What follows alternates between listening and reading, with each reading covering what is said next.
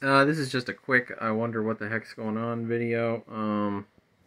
There's a chart I'm looking at that's for Liquid by Jars of Clay. This song, the transcription is in C sharp, I think. C sharp minor, I think. And I guess, and I don't know. I know the song is originally in,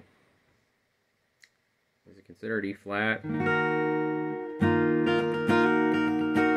And I know how much, this is one of the Jar songs I still really haven't figured out, and I can't figure out if they're using the alternate tuning when they play it, and I'd have to watch videos of the band play it. Because I remember watching the Jars of Clay interactive video where they play it in straight E minor.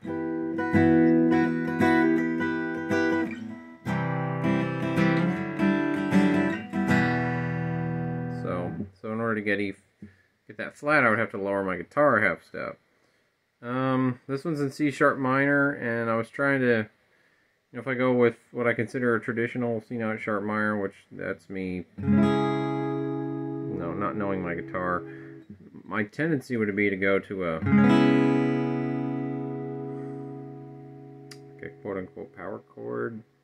See, I'm not getting this, or I'm gonna have my chord name wrong. So instead of doing the full on bar, I might do this. And the next suggested chord was an A with the C sharp and the bass.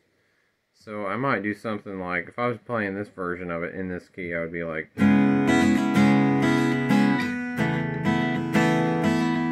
and this is supposed to be sort of the beginning where the mandolin's just playing a lot and the strings are in there. So this would sort of be what I would be sort of quote unquote doing on a guitar on there. This is all, like I said, this is just an exploration video, so things can be horribly wrong, and I'll learn something, and hopefully in the future. Which kind of has that open strummy Jars feel, I suppose. And then it goes into these chords that are C sharp minor to C sharp minor with B in the bass, to an A major 7, back to C sharp minor with B in the bass. So that could get really messy for me personally if I'm trying to do, and then I have to find a B note. How am I going to do that? Then I guess I would kind of fret it off like,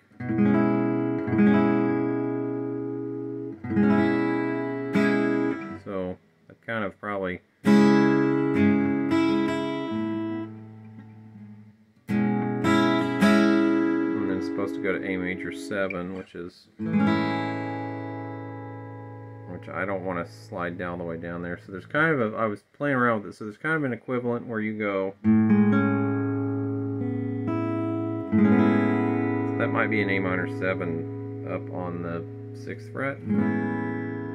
So what I boil it down to is I could do something like this.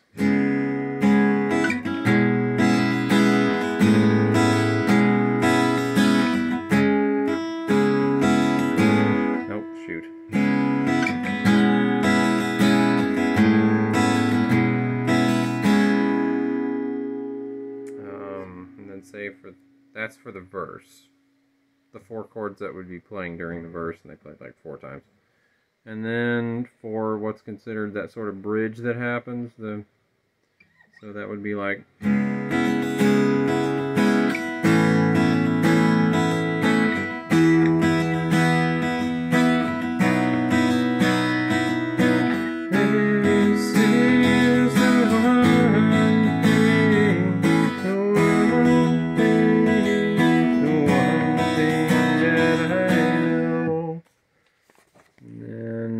so then I go back to my,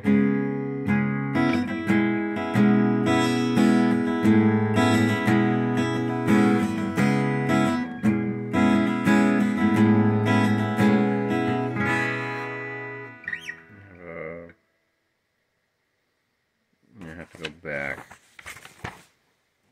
We have verse 2. So that's kind of like if you're going to play it in C sharp minor.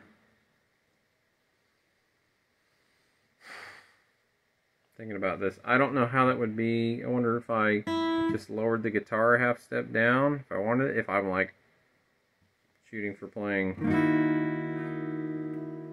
more like the original first record release key, or the